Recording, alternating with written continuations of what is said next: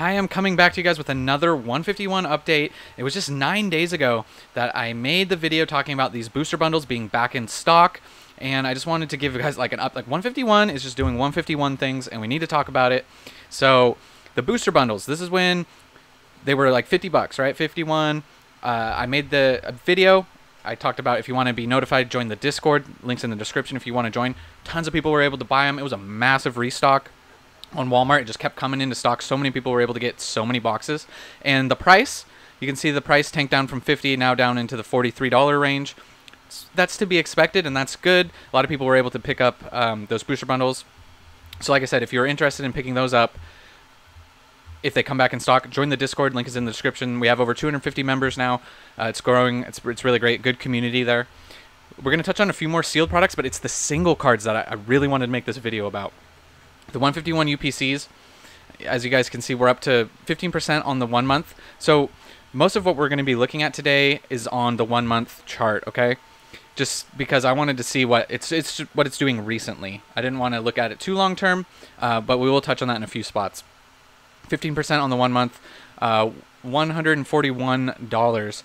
Now this is what's interesting. In the Discord, speaking of, we had some people just this morning talking about that. They didn't see that many UPCs on eBay. And you can see, look at this listed median price, $170. So expect these to continue to run. So that is very interesting. Looks like that UPC price is just going to keep going up. Then we'll touch on, this is the Pokemon Center exclusive ETB. 5%, you know, not a huge gain, but 5% on the month. And yeah, into 139 with the most recent sale at 146, listed median price at 155. So expect this to keep going up as well. Then we have just the normal ETB. This one's came up to like 76. It's down just a little, 11% on the month, and it's looking like it's going to keep going up. Listed median price around 78, so it might be a little slower on the way up, but this is what I wanted to talk to you guys about. It's mainly the Charizard. So this is just interesting. On the 1 month, 8.5%, which is pretty good for 1 month. But what I find very interesting, we just cracked 130. Okay? And why that is interesting, we're going to pull out to the 1 year chart here. The 1 year high right here, we're coming up to 134.98. So what is this Charizard going to do when it cracks this 1 year high? I don't know. Are we going to crack the 1 year high? It's just, honestly, it's just crazy because there's so much 151 product out there that's been opened, although, like right now, it's kind of hard to get your hands on English 151, especially at or below MSRP, and obviously. So, yeah, very interesting things with the Charizard. So, it's just kind of wild that it's about to touch that 1 year high. It wasn't that long ago. This card was just a little bit over $100. So, very interesting that just 151 just keeps chugging. The demand, it's honestly, it's just insane. It blows me away. Next up, we're going to look at the Blastoise. Once again, everything's on the 1 month time period. I just wanted to show what it's doing recently. So, we will zoom out on a few 1 years just to see where they're at, like in relative to the 1 year high, like I said, but almost 10% on the 1 month for Blastoise. Just cracked $52. We'll pull out the 1 year just to check on that high. So we are still a little ways away. Not too much dollar-wise. 56 being the 1 year high. So $4 away from that 1 year high. What is going to happen, man? When we hit those 1 year highs, are they going to continue to run after that? I don't know. It's crazy. 151 is 151. Now the Zapdos, 11.5% over the last month. Cracking the $40 range, $42. Pull out to the 1 year. We'll see if this can calculate for us here. It is not wanting to pull up the 1 year chart.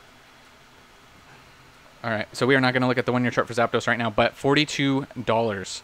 That is crazy. I mean, it just hit 43 not that long ago, dipped back down, and it's back up. So 11.5% over the last month. This is my favorite card from the set. It's beautiful. Got all the legendaries. Yeah, epic card. The Venusaur, only up 1%. You know, it had its little run up right here. 45, came back down, came back up, came back down. So the Venusaur, not really on too big of a run up there. And yeah, so not every card is making massive gains, and not every card is even going up, as you're going to see. Some cards are going down, but it is interesting to see how many are going up. There's a lot that are going up, so we'll just keep jumping into this Charizard. So the 183 EX, it's barely up. It's practically flat, 1.9%, but very interesting that it is still up, and it was up quite a bit right here, up into the $40 range. That was a big move for it. That would have been up 20% on this chart, so it cooled off a little bit after that. But yeah, still positive. Then we have our first card that's really going down, the Alakazam, which is a beautiful card, by the way. I think this one's kind of underrated. Down 5, almost 6%. We'll call it 6% here. And so yeah, this one's a little bit of an outlier, but you can see as it dipped right here, a lot of sales on TCG. 17 sold at that dip, so looks like this might be coming up a little bit. Then we have the Charmander, which was pretty, I thought was a little high for a while in the 33s, but yeah, it's come down a little bit. It did dip below 30 just for a little bit. So this one is another one that is down 2.3%, so interesting there. Then you got the Squirtle, super adorable, by the way. Oh man, up just under 3%. You know, nothing too crazy there, but still showing a little bit of growth on the 1 month. Then you have the Charmeleon showing a little bit more, 6.3% on the 1 month, and yeah, I don't think CCG Player currently does not want us to look at the 1 year chart, so we are not going to be able to do that anymore. But that is fine. Like I said, most of this is about just what it's been doing the last month. It's crazy. I feel like it's building up to a boiling point, and things are just going to explode. Then we got the Bulbasaur, pretty even, 1.28% on the 1 month chart there. $25 you can get this card for, which is wild. Then the Pikachu had a little bit of growth. It had a run up right here into the 23 range, which was 20%. But now it's up just under 5%, which isn't bad, but this Pikachu card is nice, but man, they could have done Pikachu a little bit better, honestly. Every time I look at this card, I see more Pokemon in the background that I didn't see before, though. Cool card. The Wartortle is actually down 4.89%, so it's not every card, obviously, but there's some pretty big percentage gains that we're going to get to in a second, so very interesting there. Ivysaur's got big moves, 14.6% in the last month, so those are pretty. It was at 1655 the beginning of the month, and then yeah, it was up when it hit $24, up 47%. That's wild. So yeah, Ivysaur. Then we got the EX, the full art here. It's pretty much flat, down 0.46%. At one point, it was up 8%. So seems like that card's a little bit on a run down there. So pretty much flat there. Erica's Invitation, up 5%. Seeing a very similar trend here. The Dragonair, unfortunately, is down 1.45%. Love this card. Feel like it's an underrated IR, if I'm being honest. Then we got the Mew EX, pretty much even, down less than 1%. The Venusaur EX, this one's up 12%, which I thought was kind of interesting. So this one's on a little bit of a run up right now. But yeah, I'm wondering with some of these cards, people are buying these, like, are they needing these to complete their master sets? Is that why some of them run up? You just never know. But then we have the Ninetales, pretty much even, up 1.8%. Poliwhirl, we touched on this card before.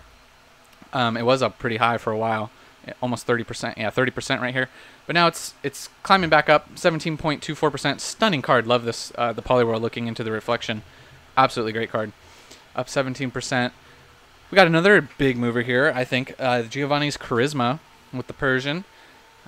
12.8%. Things just chugging. Everything is chugging. It's wild. Psyduck's up 5.95%. At one point it was up 21%.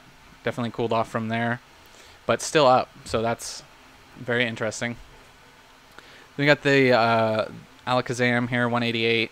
This one's down 7%. It was at one point up 6%. It's kind of the ebb and flow of things. They come up, people stop buying them. They dip down, people start buying them. It's kind of just the circle of life. Now this little guy right here, this Ammonite, 23.8%. Now I just went to the Burbank card show. If you guys saw that video, this was one of the guys I needed to pick up. I was looking for it. There was over 1,500 tables. Not all of them Pokemon. There's a lot of sports there. But a good chunk of Pokemon tables there. Not a single person had this card. We asked every single table. So that's a lot of people trying to complete their master sets right there, looking for it. And, you know, if it was one of the last ones on the list, he was, I mean, he's still cheap at $6, but at one point he was $4, in the $4 range. So, yeah, up 20, almost 24% right now. And at one point, he was up 39%, the Ammonite IR. Really cool card, honestly. You got the Amistar, you got the Kabuto. Super cool card.